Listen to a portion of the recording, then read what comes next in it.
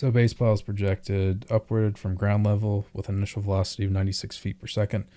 And then its height is a function of time given s is equal to negative 16 t squared plus 96t. What is the maximum height reached by the ball?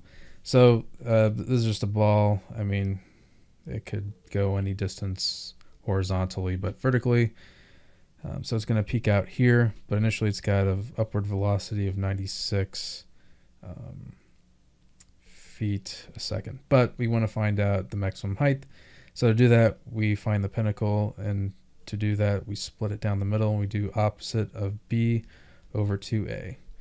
So in this case, negative 16 is a, and then the b is 96.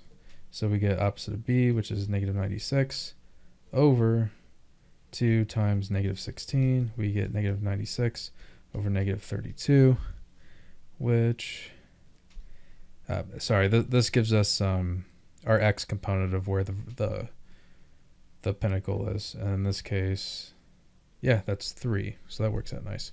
So plugging this back into the equation, so s of 3, we get negative 16 times 3 squared plus 96 times 3. So 16 times negative 16 times 9.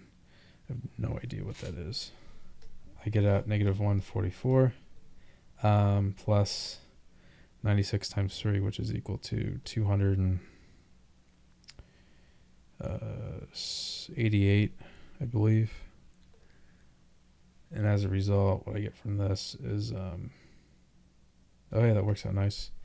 144 feet. So the maximum height the ball reaches is 144 feet. The coordinates in this case would be 3, 144. Or well, after actually it's not a coordinate. It's just after 3 seconds, which isn't an x component, but after 3 seconds, the ball hits 144 feet. Okay, I hope this helped you out. Thanks for watching. Have a great day.